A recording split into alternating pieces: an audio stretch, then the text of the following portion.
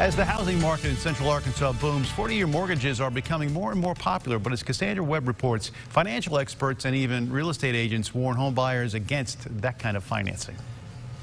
So you've found the perfect house, but it costs more than you really want to pay. We all have champagne taste in a beer budget. That trap is why economists say 40-year loans are becoming more popular. Because compared to a 30-year conventional mortgage, you can have a smaller monthly payment to afford the same value of home. Dr. Michael Pacco with UA Little Rock says people tend to focus just on their monthly payments. So many people are short-term oriented. But this type of financing comes with trade-offs. You end up paying much more interest over the life of the loan. Real estate brokers agree. If it sounds too good to be true, then it typically is. The longer the term, the more money you'll have to dish out. We allow our emotions and our excitement of home ownership to make us jump into more financial debt than we really need to be in for the long term. Dr. Pacco says typically if you need to extend the terms to a 40-year or longer mortgage, you really need to seriously ask yourself, can I really afford this home? And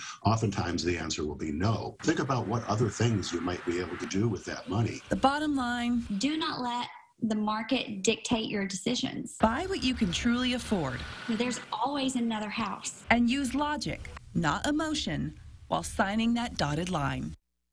Financial experts say that you can expect to pay at least an extra 2.5% in interest on a 40-year mortgage than you would a regular 30-year plan.